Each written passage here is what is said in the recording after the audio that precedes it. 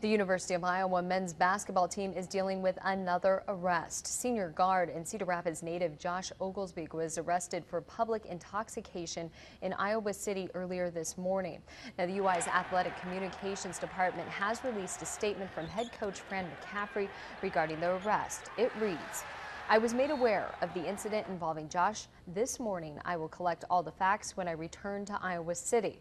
Once fully informed of the situation, I will visit with Josh and we will operate in accordance with the rules and regulations of our Student Athlete Code of Conduct."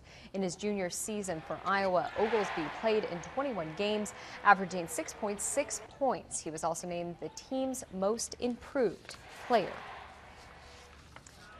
This now makes 4 arrests from the Iowa basketball team since their season ended back in March. In April, Iowa City police arrested sophomore guard Peter Jock for driving a moped drunk. Now, Jock would be arrested again late last month for operating a moped without a license. Coach McCaffrey suspended Jock from the team indefinitely after that arrest. And in May, police charged former Hawk Zach McCabe for assault after he punched another man in the face outside of an Iowa City bar.